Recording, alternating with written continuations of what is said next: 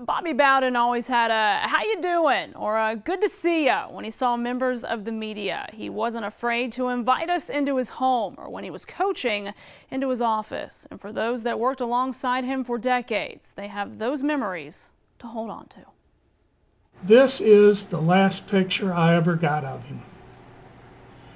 This was on Friday, April the 9th. Riles Lee has known Bobby Bowden since the beginning. I was a kicker, not the kicker, in 76 and 77, and I wouldn't trade it for the world. After leaving the program as a player, that's a very young me with the three of them out on the practice field. He started covering the team as a freelance photographer in 1982. And the memories are endless. Coach Bowden mentioned how much he loved some of Willie's songs, and Willie goes, "Well, Bobby, why don't you come get on stage with me and sing one with me?"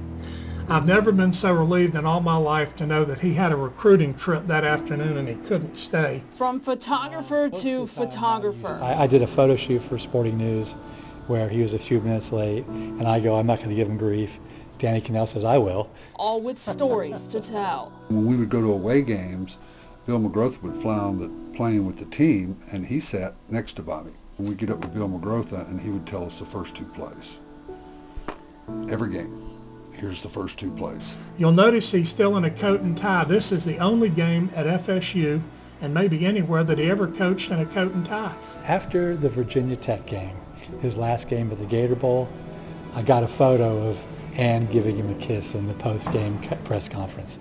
That was nice. Behind every photo, a snapshot of history. Coach Bowden used to have an empty picture frame behind his desk, and somebody once asked him what it was for, and he said, "It's for my first undefeated team." That year, the team photo day got rained out, and when we got to the Sugar Bowl, I got this shot literally a day or two before the game, and that was presented to him in the locker room after the game to go into that empty picture frame. Moments captured, timeless, like Bobby Bowden. He sent a lot of good men out in the world who became good fathers from what they learned from him alone. Everything he did is because of the man he was. The reason for his legacy is because of him. A legacy preserved, one camera click at a time.